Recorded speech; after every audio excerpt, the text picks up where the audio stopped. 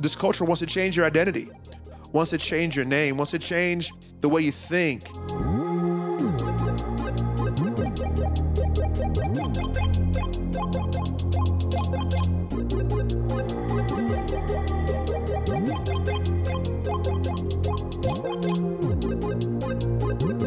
Again, like I said, this was inspired by the Daniel Dilemma, and I encourage you to check that book out, or maybe you like audiobooks, check out that audio book. The Daniel Dilemma comes around the life of a man named Daniel, who was a Hebrew man, and when he was in exile, him and a bunch of his friends, a bunch of Jews, lived in Babylon. They were indoctrinated into that culture. I mean, everything. They wore the clothes, they taught them how to speak the language, they ate the food. But not only were those things happening, but they actually changed their names. And we know Daniel as his name Daniel, but his name was also changed to Belteshazzar. I think I'm saying that right. If I'm saying it wrong, please don't kill me. I'm not looking at it at the moment. But the other three Hebrew boys that many of you, if you went to Sunday school, you heard about. We know them by their Babylonian names, which is Shadrach, Meshach, and Abednego. They changed those names, and each of those names were complete opposite to the name that they were given, their Jewish or their Hebrew name, which had a lot of things to do with God being the center, or God is good, God has provided.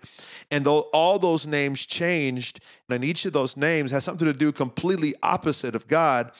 And one of the things that you got to recognize is that culture will attempt to rename you or change your identity, because in the scriptures, if you look at names, each of those names have a very important, very significant meaning why they have that name. They might have been named that way because God provided in a certain way, or they were a child that's like a miracle, or there were all these really significant reasons for giving that child the name, and all those names were changed. This culture wants to change your identity, wants to change your name, wants to change the way you think, because a lot of your identity is based upon the things that you think about, the thoughts that occur inside of your mind.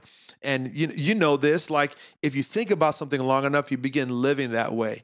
And so if you think about yourself differently, if you think about yourself in a different identity, through a different frame of mind, through a different context, you'll begin to live in that way.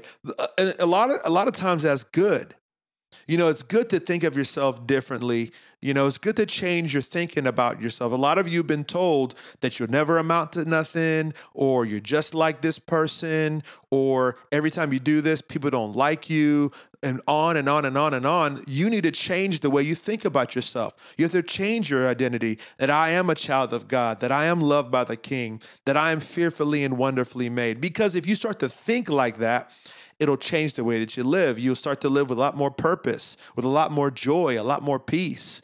It's good at times to change your identity and change your name. But what was happening in that culture is they wanted to change their name to take everything away from God. And a lot of you know what I'm talking about. Depending on the school that you go to, it's really easy to want to change who you are and conform, or want to look like or behave like the other kids, or depending on where you work. I'll be honest with you. I'll tell you this story.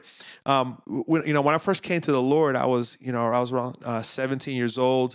Graduated from high school, got a job in the hospital, and I'll tell you what, man, I was on fire for the Lord. I eventually came on a path to ministry, and this is my life now. I got to give my life to Jesus, and now I'm serving Him with my life. It's awesome. But while I was in the midst of my transformation, man, I had a whole lot of issues that I had to work out. And one of the things that I had to work out is I was a different person in every different scenario I found myself in. At church, I was just a regular guy trying to go after the Lord, trying to figure things out, trying to have a reduced pattern of sin, trying to cuss a little bit less, trying to get my life straightened out. When I went to work, I'll be honest with you, being in that hospital and being around all those different people, I used to kind of wild out a little bit. I would say the dumbest things, or I would behave a way that I would never behave that way in front of, my Christian friends. And, I got into that culture, and it was easy to just, to throw away some of my standards so that I could be liked, so that I can be accepted, so that I seemed like I was like cool or down or a good hang. And, I found myself jeopardizing a lot of my standards so that I could attain a certain level, of social acceptance. And it is so easy to do that. It's so easy to do that. It's so not uncommon for that to be the life that you experience. You know people like this. We have a word for that. We call them two-faced. They're one way in one scenario, and they're another way in a different scenario. And I tell you what, no one gets anywhere like that, because eventually that stuff catches up with you, and you got to reconcile. And if that's what you're walking through right now, I encourage you, listen, it's not worth it. Trying to be somebody that you're not, to win over some acceptance that you don't even need, it's not worth it. Because here's the reality, and I'm glad I got a hold of this early enough, is all of those people that I wanted to impress so bad, you don't want to know how many of them are in my life? Zero. Not a single one are in my life right now. And for some reason, it was so important to me. It's just not worth it for you. And so I would encourage you just to know that, like, that compartmentalization of your life, it's hard to maintain. It's hard to keep up.